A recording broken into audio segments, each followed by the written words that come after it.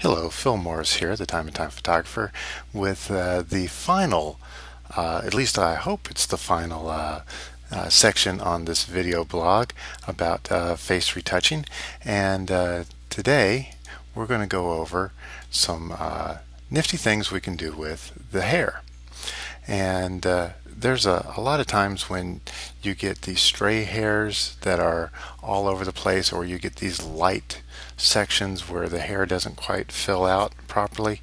And what we can do is we can do a nice little trick here.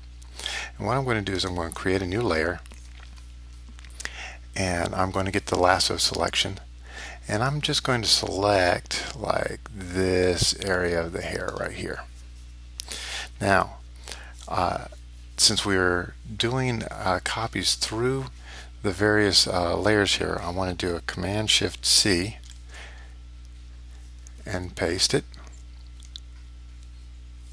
And now if we get our move tool, you'll notice that we've got a chunk of hair right here. And what I'm going to do is I'm going to put it right about here. And what I want to do is I want to fill in some of that space there. I'm going to do a Command-T or Control-T on the PC.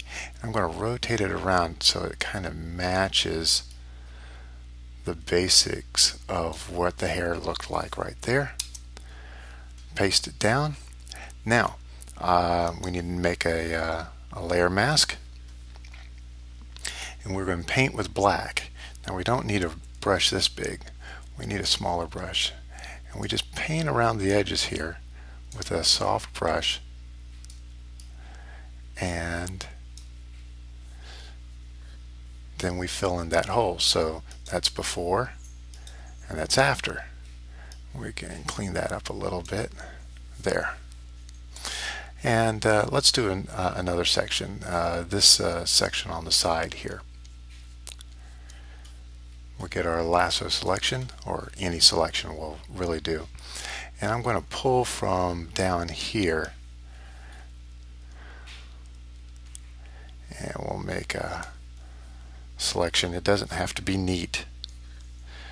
Command-Shift-C.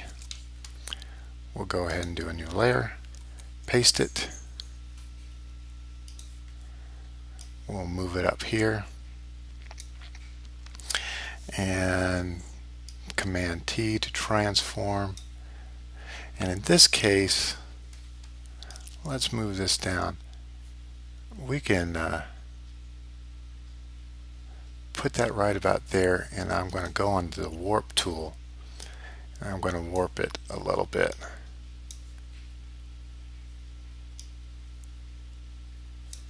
There we go. Once again, we make a layer mask,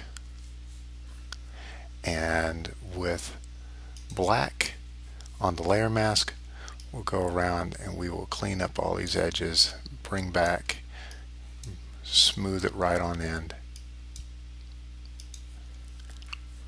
So we have our before, where we've got this hole here, and after we add a little extra body into her hair.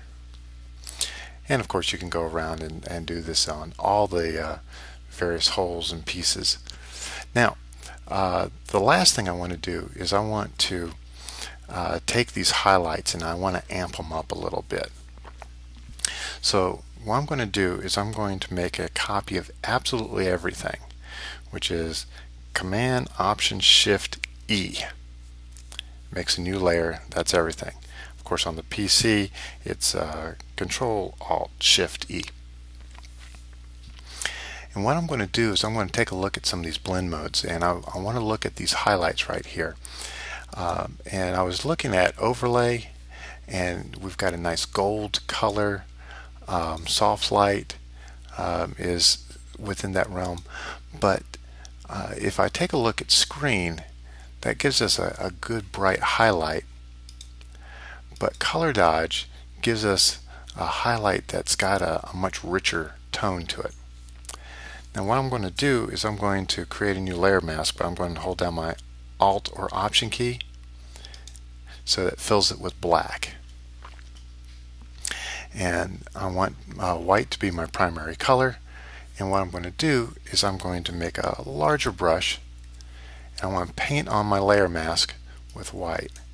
and I can bring up a lot of these highlights. And since we did everything on the page, on the image, we're picking up all of our edits, everything all the way through. And I'm just scrolling around, picking, and there we go. Now if I hold down my Alt or Option key and click, you can see the mask that I've created. And we don't necessarily need it to be quite that bright, so all we have to do is just bring down the opacity a little bit. And there's before, it's a little flat, after, and we've got a little pop to it.